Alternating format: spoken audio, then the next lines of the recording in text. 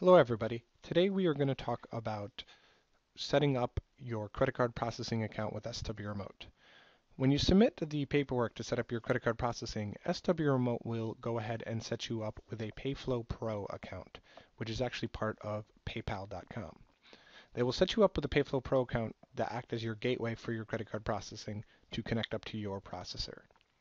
When they set you up with a PayFlowPro report, they will be sending you over your PayFlow credentials in an email, just like the one I have here.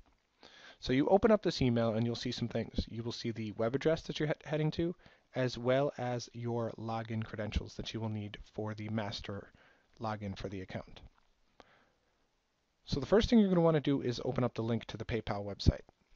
And this will open up the PayPal site, and this is ultimately where you will log in to view all of your credit card transactions and do all your reconciliation. So you may want to bookmark this. In addition, in the email that was sent over to you, you will have the login credentials here for the master account. So you can go ahead and copy your login. Now the login is case sensitive, so you do have to make sure that the partner and the merchant and the password are also capitalized when you're logging in. And you will also be given your password here as well, and you can go through and change that password at a later date as well.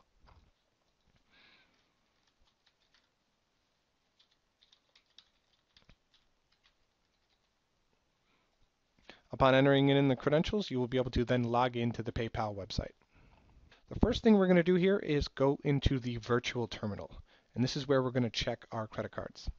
And inside the virtual terminal, we're going to go down to single transaction. And again, this is how we will run a single transaction in the future. We come here to first enter in some information about the transaction.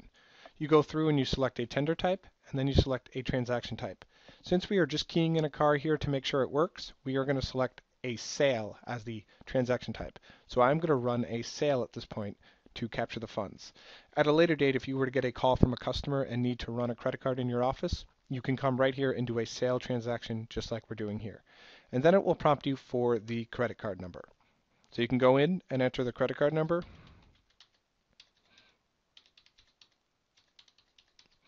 And then you will click Submit.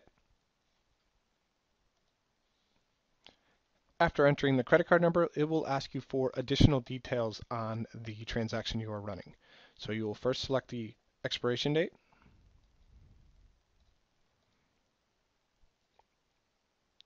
And then you can go in and do the amount. Those are the only two required steps here when you're filling out the credit card information.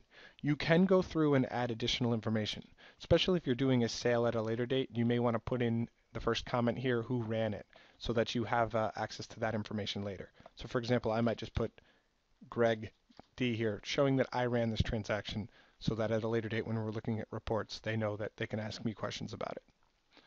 After I enter in the pertinent information, I can go down and I hit submit, and it will actually submit the transaction. And then it will pop up with an approval. As long as I get an approval here, this means that the credit card processing is indeed working and is set up to run credit cards. After you confirm that the credit card is indeed set up, please call the SW Remote support team so that they can set it up so that the devices will then be able to use the credit card processing piece as well. So once you confirm it's all done, you should call them and they will turn it on for the devices. In addition, if you have multiple card types, such as MasterCard, Visa, Discover, or American Express as accepted card types that you take out in the field, you're going to want to go through and do a test dollar transaction on all of those different card types, just to make sure that every card type will work for your technicians out in the field. And that is how you go through and do test transactions. There are additional videos for refunding and crediting transactions.